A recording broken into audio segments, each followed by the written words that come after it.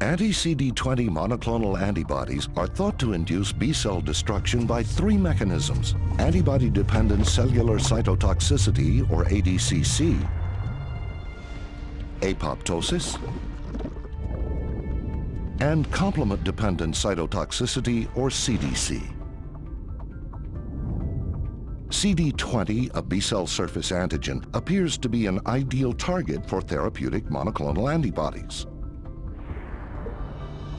Currently approved anti-CD20 antibodies are thought to bind to an epitope on the large loop of CD20, attracting the first complement component and initiating the complement cascade.